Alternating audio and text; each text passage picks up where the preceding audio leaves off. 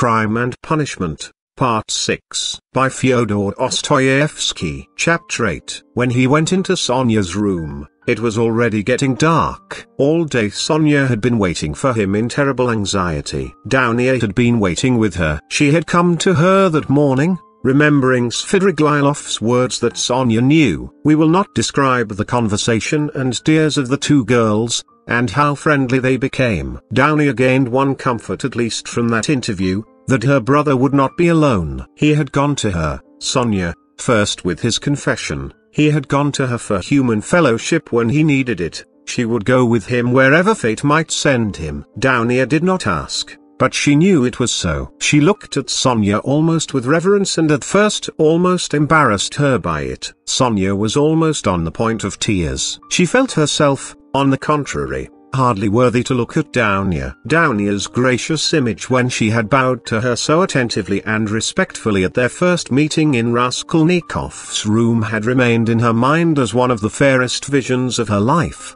Dounia at last became impatient and, leaving Sonia, went to her brother's room to await him there. She kept thinking that he would come there first. When she had gone, Sonia began to be tortured by the dread of his committing suicide, and Dounia too feared it. But they had spent the day trying to persuade each other that that could not be, and both were less anxious while they were together. As soon as they parted, each thought of nothing else. Sonia remembered how Svidrigaïlov had said to her the day before that Raskolnikov had two alternatives, Siberia or, besides she knew his vanity, his pride and his lack of faith. Is it possible that he has nothing but cowardice and fear of death to make him live? She thought at last in despair. Meanwhile the sun was setting. Sonia was standing in dejection, looking intently out of the window, but from it she could see nothing but the unwhitewashed blank wall of the next house. At last when she began to feel sure of his death, he walked into the room. She gave a cry of joy, but looking carefully into his face she turned pale. "Yes," said Raskolnikov, smiling. "I have come for your cross, Sonia. It was you told me to go to the crossroads. Why is it you are frightened now it's come to that?" Sonia gazed at him astonished. His tone seemed strange to her, a cold shiver ran over her, but in a moment she guessed that the tone and the words were a mask. He spoke to her looking away, as though to avoid meeting her eyes. "You see, Sonia, I've decided that it will be better so. There is one fact but it's a long story and there's no need to discuss it. But do you know what angers me? It annoys me that all those stupid brutish faces will be gaping at me directly, pestering me with their stupid questions, which I shall have to answer. They'll point their fingers at me too. You know I am not going to Porfiry, I am sick of him. I'd rather go to my friend, the explosive lieutenant. How I shall surprise him. What a sensation I shall make. But I must be cooler, I've become too irritable of late. You know I was nearly shaking my fist at my sister just now, because she turned to take a last look at me. It's a brutal state to be in. Ah! What am I coming to? Well, where are the crosses?" He seemed hardly to know what he was doing. He could not stay still or concentrate his attention on anything. His ideas seemed to gallop after one another. He talked incoherently. His hands trembled slightly. Without a word Sonia took out of the drawer two crosses, one of cypress wood and one of copper. She made the sign of the cross over herself and over him, and put the wooden cross on his neck. "It's the symbol of my taking up the cross," he laughed. "As though I had not suffered much till now. The wooden cross, that is the peasant one. The copper one, that is Lizaveta's, you will wear yourself. Show me." So she had it on. At that moment, I remember two things like these too, a silver one and a little icon. I threw them back on the old woman's neck. Those would be appropriate now. Really, those are what I ought to put on now, but I am talking nonsense and forgetting what matters. I'm somehow forgetful. You see I have come to warn you, Sonia, so that you might know. That's all. That's all I came for. But I thought I had more to say. You wanted me to go yourself. Well, now I am going to prison and you'll have your wish. Well, what are you crying for? You too? Don't leave off. Oh, how I hate it all. But his feeling was stirred, his heart ached, as he looked at her. Why is she grieving too? he thought to himself. What am I to her? Why does she weep? Why is she looking after me, like my mother or Dounia? She'll be my nurse. Cross yourself, say at least one prayer, Sonia begged in a timid broken voice. Oh certainly, as much as you like. And sincerely, Sonia, sincerely. But he wanted to say something quite different. He crossed himself several times. Sonia took up her shawl and put it over her head. It was the green draped dame's shawl of which Marmeladov had spoken, the family shawl. Raskolnikov thought of that looking at it, but he did not ask. He began to feel himself that he was certainly forgetting things and was disgustingly agitated. He was frightened at this. He was suddenly struck too by the thought that Sonia meant to go with him. What are you doing? Where are you going? Stay here, stay. I'll go alone, he cried in cowardly vexation, and almost resentful. He moved towards the door. What's the use of going in procession? He muttered, going out. Sonia remained standing in the middle of the room. He had not even said goodbye to her, he had forgotten her. A poignant and rebellious doubt surged in his heart. Was it right? Was it right, all this? He thought again as he went down the stairs. Couldn't he stop and retract it all? And not go? But still he went. He felt suddenly once for all that he mustn't ask himself questions. As he turned into the street he remembered that he had not said goodbye to Sonia, that he had left her in the middle of the room in her green shawl, not daring to stir after he had shouted at her, and he stopped short for a moment. At the same instant, another thought dawned upon him, as though it had been lying in wait to strike him then. Why, with what object did I go to her just now? I told her, on business. On what business? I had no sort of business to tell her I was going, but where was the need? Do I love her? No, no, I drove her away just now like a dog. Did I want her crosses? Oh, how low I've sunk. No, I wanted her tears. I wanted to see her terror, to see how her heart ached. I had to have something to cling to, something to delay me, some friendly face to see. And I dared to believe in myself, to dream of what I would do. I am a beggarly contemptible wretch, contemptible. He walked along the canal bank, and he had not much further to go, but on reaching the bridge he stopped and turning out of his way along it went to the Haymarket. He looked eagerly to right and left, gazed intently at every object and could not fix his attention on anything. Everything slipped away. In another week, another month I shall be driven in a prison van over this bridge. How shall I look at the canal then? I should like to remember this. Slipped into his mind. Look at this sign. How shall I read those letters then? It's written here company. That's a thing to remember, that letter A, and to look at it again in a month. How shall I look at it then? What shall I be feeling and thinking then? How trivial it all must be, what I am fretting about now. Of course it must all be interesting, in its way. What am I thinking about? I am becoming a baby, I am showing off to myself. Why am I ashamed? Foo! How people shove. That fat man, a German he must be, who pushed against me. Does he know whom he pushed? There's a peasant woman with a baby, begging. It's curious that she thinks me happier than she is. I might give her something, for the incongruity of it. Here's a 5-kopeck piece left in my pocket. Where did I get it? Here, here. Take it, my good woman. God bless you. The beggar chanted in a lachrymose voice. He went into the Haymarket. It was distasteful, very distasteful to be in a crowd, but he walked just where he saw most people. He would have given anything in the world to be alone, but he knew himself that he would not have remained alone for a moment. There was a man drunk and disorderly in the crowd. He kept trying to dance and falling down. There was a ring round him. Raskolnikov squeezed his way through the crowd, stared for some minutes at the drunken man and suddenly gave a short jerky laugh. A minute later he had forgotten him and did not see him, though he still stared. He moved away at last, not remembering where he was. But when he got into the middle of the square an emotion suddenly came over him, overwhelming him body and mind. He suddenly recalled Sonia's words, go to the crossroads, bow down to the people, kiss the earth, for you have sinned against it too, and say aloud to the whole world, I am a murderer.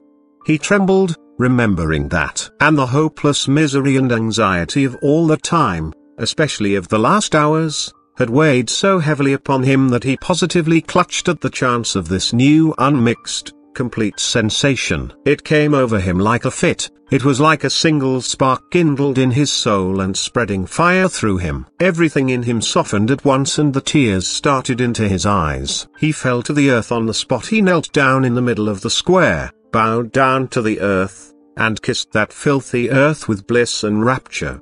He got up and bowed down a second time. "He's boozed," a youth near him observed. There was a roar of laughter. "He's going to Jerusalem, brothers, and saying goodbye to his children and his country. He's bowing down to all the world and kissing the great city of St. Petersburg and its pavement," added a workman who was a little drunk. "Quite a young man, too," observed a third. "And a gentleman," someone observed soberly. "There's no knowing who's a gentleman and who isn't nowadays." These exclamations and remarks checked Raskolnikov, and the words, "I am a murderer," which were perhaps on the point of dropping from his lips, died away. He bore these remarks quietly, however, and, without looking round, he turned down a street leading to the police office. He had a glimpse of something on the way which did not surprise him. He had felt that it must be so. The second time he bowed down in the Haymarket he saw, standing 50 paces from him on the left, Sonia. She was hiding from him behind one of the wooden shanties in the marketplace. She had followed him. Then on his painful way, Raskolnikov at that moment felt and knew once for all that Sonia was with him forever and would follow him to the ends of the earth, wherever fate might take him. It wrung his heart. But he was just reaching the fatal place. He went into the yard fairly resolutely. He had to mount to the third story. "I shall be some time going up," he thought. He felt as though the fateful moment was still far off, as though he had plenty of time left for consideration. Again the same rubbish, the same eggshells lying about on the spiral stairs, again the open doors of the flats, again the same kitchens and the same fumes and stench coming from them. Raskolnikov had not been here since that day. His legs were numb and gave way under him, but still they moved forward. He stopped for a moment to take breath, to collect himself, so as to enter like a man. But why? What for? He wondered, reflecting. If I must drink the cup, what difference does it make? The more revolting the better. He imagined for an instant the figure of the explosive lieutenant, Ilya Petrovich. Was he actually going to him? Couldn't he go to someone else? To Nikodym Fomitch? Couldn't he turn back and go straight to Nikodym Fomitch's lodgings? At least then it would be done privately. No, to the explosive lieutenant. If he must drink it off at once. Turning cold and hardly conscious, he opened the door of the office. There were very few people in it this time. Only a house porter and a peasant. The doorkeeper did not even peep out from behind his screen. Raskolnikov walked into the next room. "Perhaps I still need not speak," passed through his mind. Some sort of clerk not wearing a uniform was settling himself at a bureau to write. In a corner another clerk was seating himself. Zemtov was not there, nor, of course, Nikodym Fomitch. "No one in?" Raskolnikov asked, addressing the person at the bureau. "Whom do you want?" Not a sound was heard, not a sight was seen, but I sent the Russian.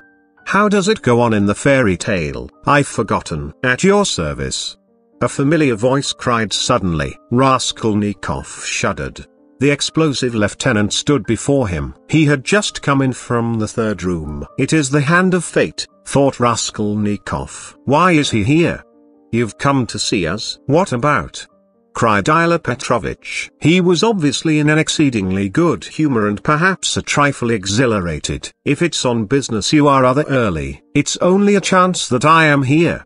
However, I'll do what I can." "I must admit, What is it? What is it?" "Excuse me, Raskolnikov." "Of course, Raskolnikov. You didn't imagine I'd forgotten? Don't think I am like that." "Rodion Rodionovich, that's it, isn't it?" "Rodion Romanovich." Yes, of course, Rodion Romanovich. I was just getting at it. I made many inquiries about you. I assure you I've been genuinely grieved since that since I behaved like that. It was explained to me afterwards that you were a literary man. And a learned one too. And so to say the first steps. Mercy on us. What literary or scientific man does not begin by some originality of conduct? My wife and I have the greatest respect for literature. In my wife it's a genuine passion. Literature and art. If only a man is a gentleman, all the rest can be gained by talents, learning, good sense, genius. As for a hat, well, what does a hat matter? I can buy a hat as easily as I can a bun. But what's under the hat? What the hat covers, I can't buy that. I was even meaning to come and apologize to you, but thought maybe you'd. But I am forgetting to ask you, is there anything you want really? I hear your family have come? Yes, my mother and sister. I've even had the honor and happiness of meeting your sister, a highly cultivated and charming person. I confess I was sorry I got so hot with you. There it is. But as for my looking suspiciously at your fainting fit, that affair has been cleared up splendidly. Bigotry and fanaticism. I understand your indignation. Perhaps you are changing your lodging on account of your family's arriving? No, I only looked in. I came to ask. I thought that I should find Zemtov here. Oh, yes. Of course, you've made friends, I heard. Well, no, Zemtov is not here. Yes, we've lost Zemtov. He's not been here since yesterday. He quarreled with everyone on leaving. In the rudest way. He is a feather-headed youngster, that's all. One might have expected something from him, but there, you know what they are, our brilliant young men. He wanted to go in for some examination. But it's only to talk and boast about it, it will go no further than that. Of course it's a very different matter with you or Mr. Razumihin there, your friend. Your career is an intellectual one and you won't be deterred by failure. For you, one may say, all the attractions of life nihilist, you are an ascetic, a monk, a hermit, a book, a pen behind your ear, a learned research. That's where your spirit soars. I am the same way myself. Have you read Livingstone's Travels? No. Oh, I have. There are a great many nihilists about nowadays, you know, and indeed it is not to be wondered at. What sort of days are they? I ask you. But we thought. You are not a nihilist, of course. Answer me openly, openly.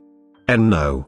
Believe me. You can speak openly to me as you would to yourself. Official duty is one thing, but you are thinking I meant to say friendship is quite another? No, you're wrong. It's not friendship, but the feeling of a man and a citizen, the feeling of humanity and of love for the Almighty. I may be an official, but I am always bound to feel myself a man and a citizen. You were asking about Zemtov. Zemtov will make a scandal in the French style in a house of bad reputation. Over a glass of champagne.